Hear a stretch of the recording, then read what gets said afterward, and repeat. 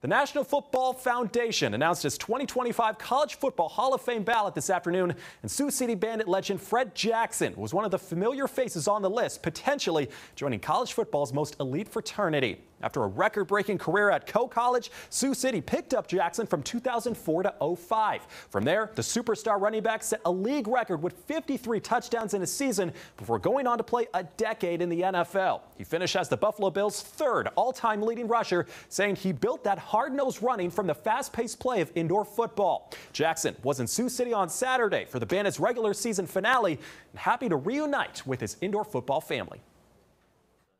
I used to tell kids all the time, leave a mark.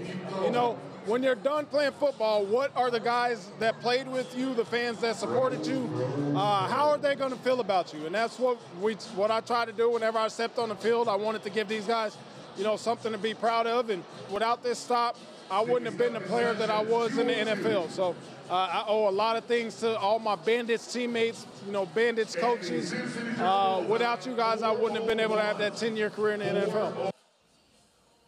And another local legend on the list, longtime Northwestern College football head coach Larry Corver. Corver ended his career in Orange City with 212 career wins in 28 seasons, winning their first 2 national titles while leading his teams to the playoff 14 times, ending as one of 7 Raiders in the NAIA Hall of Fame. Voting for the Hall of Fame running through July 1st, with the class announcement set to come in early 2025.